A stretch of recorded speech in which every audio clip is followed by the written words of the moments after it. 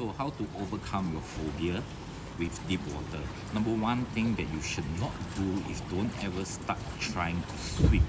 Okay, people are afraid of the deep waters because you can't touch the ground, right?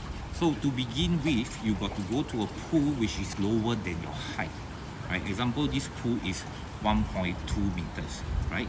Make sure that you are stepping onto the floor with both feet on the ground, right?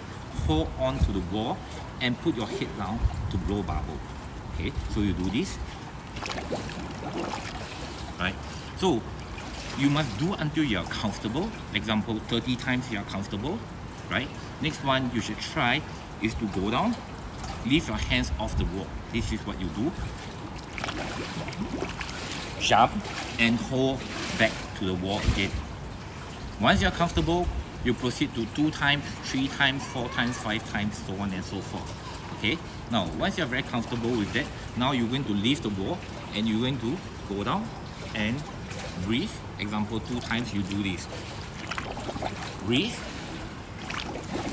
and go back. Okay, so you're going to do this practice to you're comfortable from jumping one end to the other end. So I hope I answer your question. Thank you.